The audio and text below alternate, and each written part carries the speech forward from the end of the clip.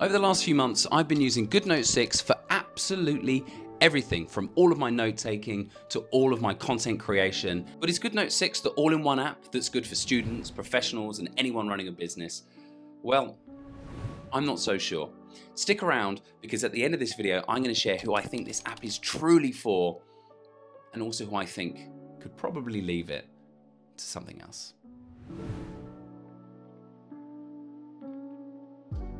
Hey, I'm Tom, and on this channel, we like to talk about the tech that simplifies your life and not complicates it. Digital note-taking is absolutely fundamentally one of those things. Truly believe that if the pen doesn't feel right, it doesn't really matter. And the good news is that Goodnotes 6 has very finely tuned its synchronization with the Apple Pencil almost perfectly.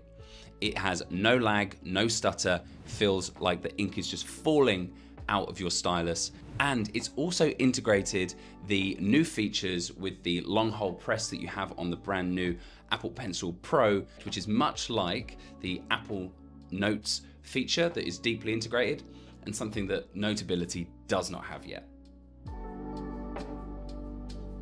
So Goodnotes has always been about that real notebook vibe, right? It's a highly customizable notepad. It has a very deep filing system. You've got custom folders, customized covers, like you can still doodle on the front of your covers. It's pretty cool. And it really has that feeling of being like a notebook. That is both a positive for those that want that, and also a bit of a negative. I don't always enjoy how the notebooks come across. They can feel limiting to my brain. I don't know if that's just me, it might just be me. However, for those that need it, the way that you can structure your folders goes far beyond what is available, in my mind, in the competition when it comes to Apple Notes and Notability. Okay, so note-taking is just the beginning. You won't be surprised to find that AI is deeply integrated into Goodnotes 6 now. Can your notes actually think ahead of you? No. But can they be refined by the AI built into the system? Yes. There are a few systems at play that help you do things much quicker, and only one of those is AI. There are actually a few other features that have been integrated that I wanted to share. So obviously it can summarize a very messy page using AI into very neat bullet points, and it can even clean up, my notably doctor likes chicken scratch handwriting.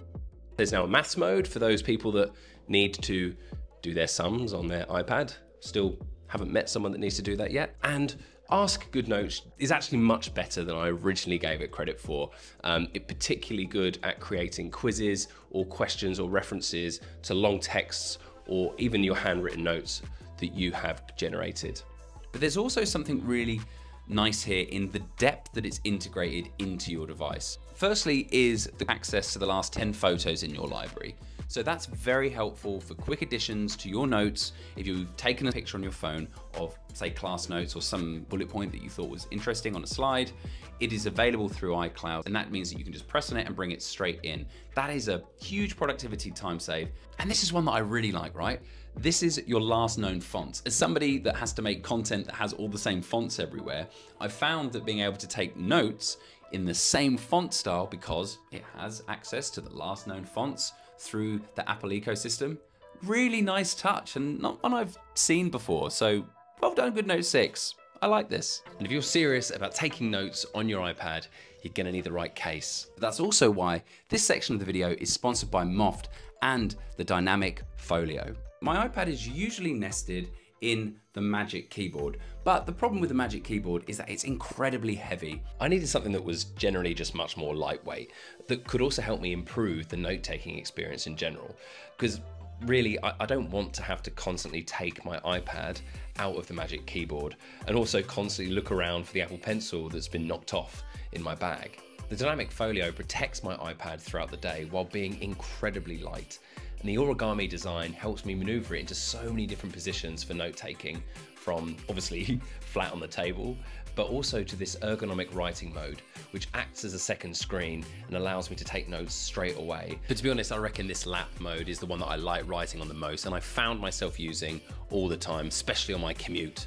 And how annoying is it when you're trying to get on a Teams call and you need to take notes at the same time? Well, the dual screen mode allows you to prop up your iPhone to that perfect viewing angle and take notes at the same time on your iPad.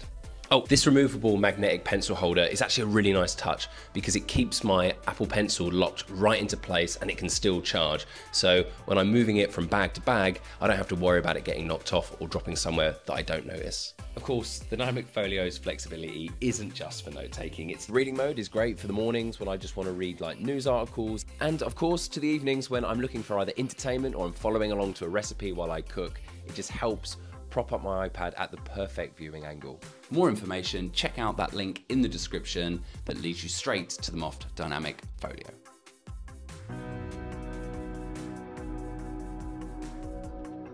So I don't know if Goodnotes 6 is for everyone, as I mentioned. So let's talk about a couple of different user profiles, and I'll end up with who I think this is for. Okay, so for business users, let's call them business users or professionals or whatever, but we're all professional here. Meeting notes, templates, very helpful. You can obviously track decision tracking through the fact that it is a digital note taker. There are built-in templates for brainstorming and org charts. That's stuff that you're actually going to use, not just for bullet journaling. For everyday life people, there are your daily trackers, your habit trackers, your calendars if you wanted to make that, and that all looks quite lovely, but I think you'll probably want more effective companion apps for that stuff. In fact, I'm not gonna lie, I think just having a whiteboard on a wall or something, or a chalkboard for your to-do list is better than having it hidden away. But this next group of people is who I think Goodnotes really is for, originally designed for, and still very powerful for. And that, of course, is students. You get lecture templates, exam prep flashcards, and also real-time group work synchronization.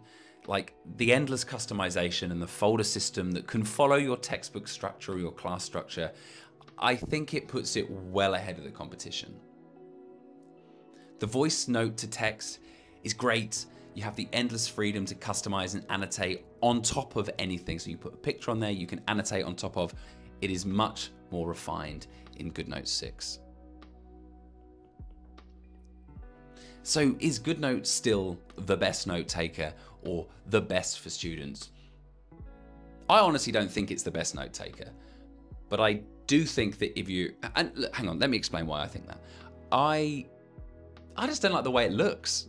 I really don't like the way it looks. It's quite a strange, muted color scheme. I'm not a fan of the aesthetics, and that is a big blocker for me. I really love the aesthetics in Notability, or if I wanted something free, simple, Apple Notes, uncluttered, very simple, that works for me. If I'm gonna pay for something, I want it to look nicer than this. So it isn't for me, and I don't necessarily therefore think it's the best. I can't recommend that.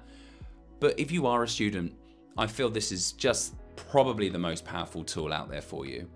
Or if you are somebody that has incredibly structured work cycles that have the need for very deep folder organization and individual textbooks. For example, in my profession, I have to meet a lot of people and have recurring meetings. Perhaps I can find the textbook feature rather useful, but it doesn't quite work with my flow. Well, thanks for watching this far, team. And if you are still here and you haven't subscribed, what are you doing? Please. You like this along? You may as well subscribe. That would be nice.